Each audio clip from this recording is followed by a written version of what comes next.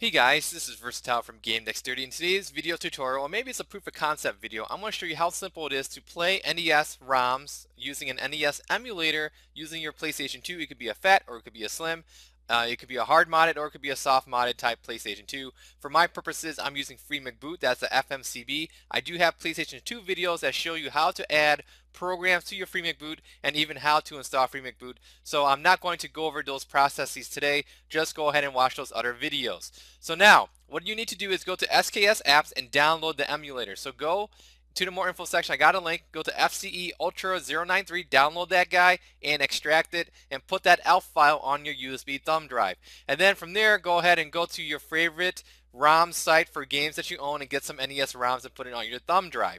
And then from there, you have two choices. Either you install or copy that ELF file to your FreeMcBoot memory card, or you can use ULaunch ELF and boot directly off the USB thumb drive. I'll leave it up to you. So with that said, let's jump straight into the video tutorial. Alright, so let's do this. So what I have here is my PlayStation 2. Here's the USB stick. And I'm going to show you how simple it is to boot a NES ROM using an NES emulator. So let's go down to my NES emulator.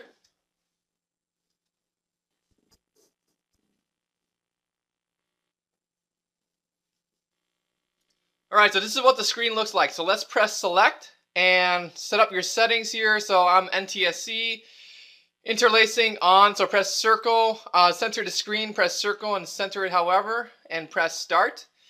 And then save path, save it to wherever. I like to save it to MC0, then I like to save it to this folder I created called FCE UMM, but you can use whatever folder you want. Once you're at this screen, just press start.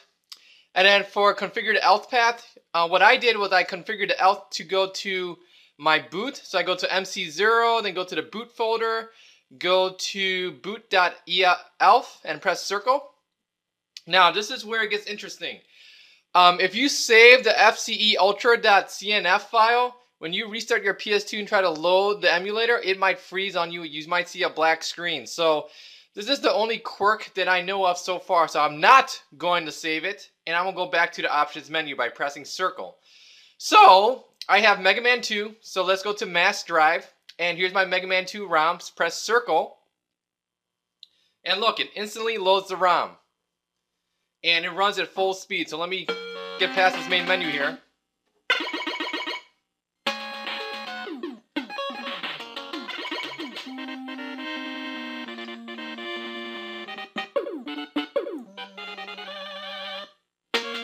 So if you press the triangle, you have this new options menu, so you can set, state number 0, 1, 2, 3, 4, 5, 6 or whatever, save state, load state, turn on filtering, turn on low pass, you can configure your input, you can turn on rapid fire, or you can reset the game or exit to the menu.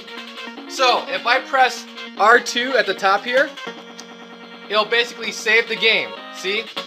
And then I'm going to die. But I press L2 up here, I restart, see? See, look at this. And make sure that when you have the save directory, you save it to, let's see here. When you do the save directory, make sure you save it to your memory card. Do not set up the save directory on your flash stick because it's going to say save error and load error.